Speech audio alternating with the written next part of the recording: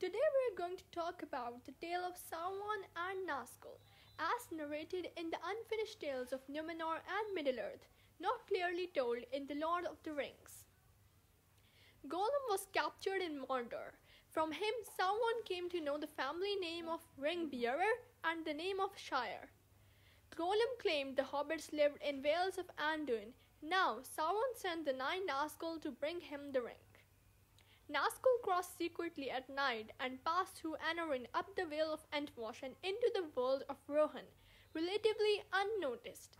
They reached the shore of Anduin. Some days later, they met the Nazgûl of Dol Guldur.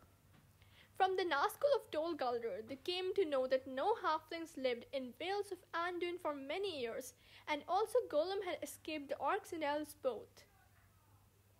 When they returned unsuccessful to world of Rohan, they were threatened by Sauron through his messengers, who also informed that Sauron might know the location of Shire. Join us soon in our next video for the journey of Nazgûl Part 2.